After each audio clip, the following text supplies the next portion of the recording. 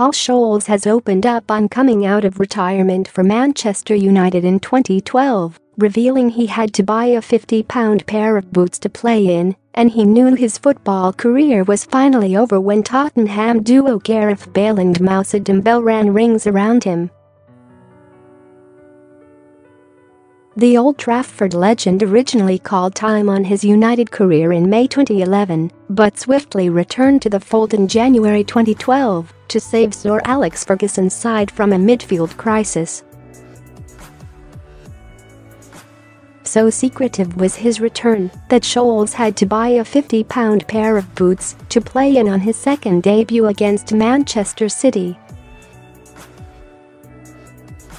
Speaking as a pundit for BT Sport after United's FA Cup win over Huddersfield on Saturday, Scholes admitted he should not have carried on the following season and knew his time was up after the Spurs stars ran him ragged in one game.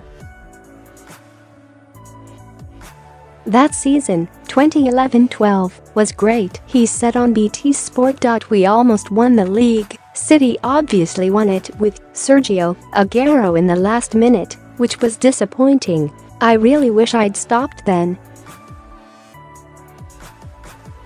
That was enough really.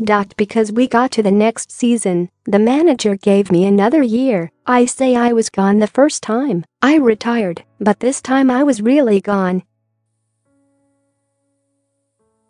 I remember a game against Tottenham at home. It was only the fourth game of the season. I think we got beat at home 3-2.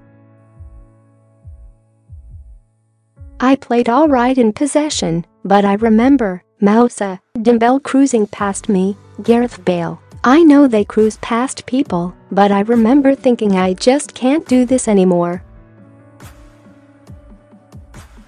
I wanted to retire again very early that season, but I just thought I'd look stupid.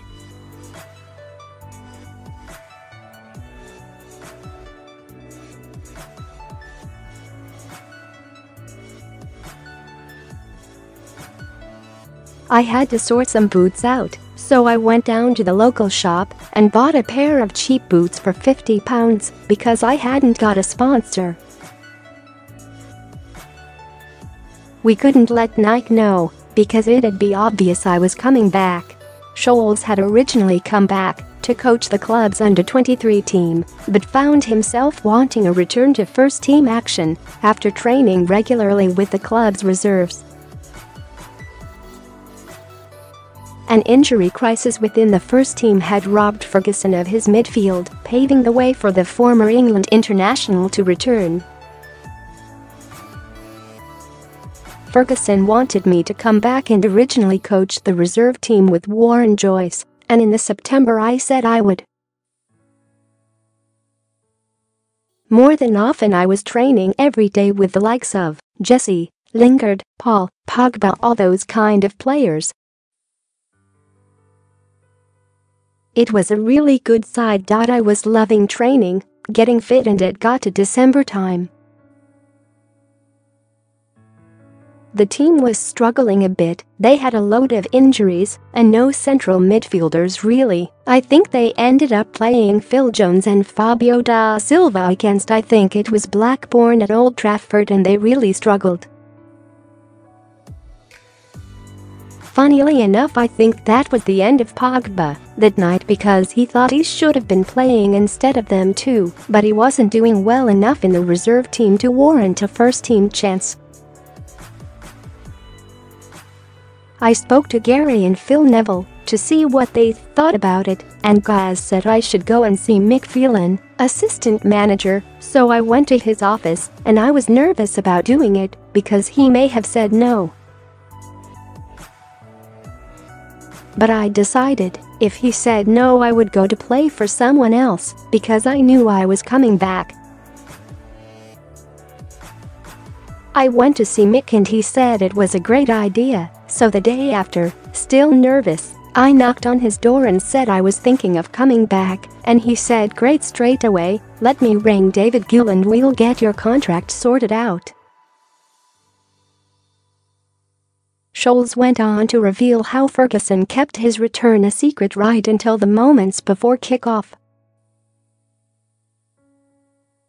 After coming on as a substitute, a poor pass from Scholes allowed Sergio Aguero to nip in to make it 3-1 and he instantly questioned what he was doing. He didn't tell the players because I think he just wanted to keep it quiet. Playing City away, and he said just come to the hotel, the Lowry, on the Saturday night before the game on the Sunday and just sit on the staff table, maybe have a glass of wine and just don't say a word. Then I get to the ground the next day and I know what's going on, so I'm a bit nervous about what the lads are going to think. And then we get in the dressing room and my shirt is up and I've been named a substitute.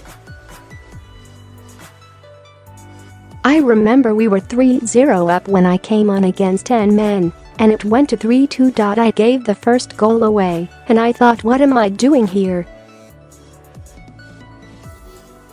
I remember David Platt was a coach under Roberto Mancini and I'm warming up. And I was about to go on for the last half an hour and Platt said to me, "What the hell are you doing?" At that time I thought, what am I doing here? But then I gave a bad pass for a throw-in, and Aguero nipped in to score, and then they scored again, and you start to panic, and I'm thinking, what have I just done?